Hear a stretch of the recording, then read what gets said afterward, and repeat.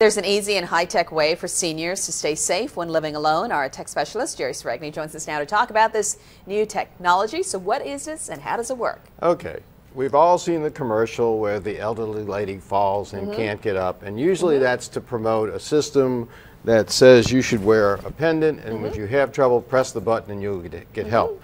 But this is a system by a company called BeClose, who has studies that show that a system that based on this kind of thing isn't necessarily effective because the mishap may happen when the person isn't wearing the pendant, or they may not be capable of pressing the button. They may actually be unconscious, or worse, if they do it too often, they may be reluctant to have the EMT and police coming to the house. So BeClose has a different kind of a concept.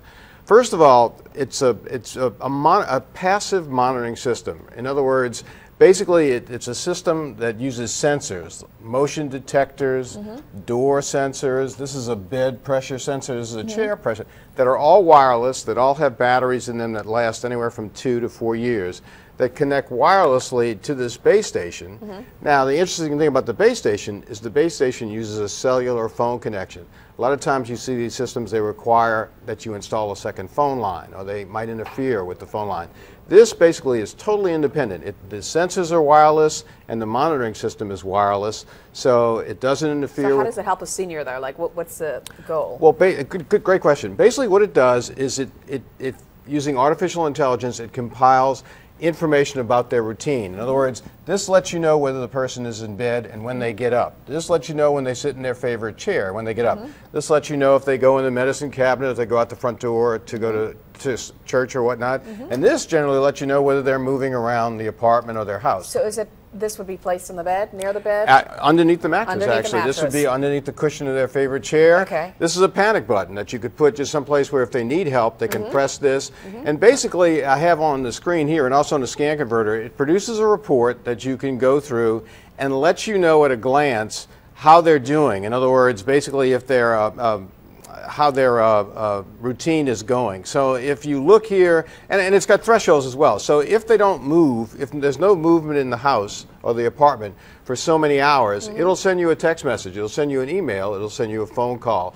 So you can more or less monitor and see, you know, this is Aunt Tilly is not doing what she's normally doing, or if something drastic happens, it can let you know. Now, if there is an emergency, if she does press this, or she does press the button, the operator can, you see, is there's that a a 911 operator? Well, there is actually a private operator, a monitoring operator that can, you see there's a speaker and a thing, so they can communicate, say, are you okay? Right. Let me get, it sounds great. The only thing I have to say, it's a little, in my book, it's a little expensive. What's but the price tag? Again, the basic system, when you say a basic system with 3 sensors and the monitoring unit, is $299 plus there's a monitoring fee. If you go on a month-to-month basis, it's $80 a month. If you sign up for a year, it's $49 a month.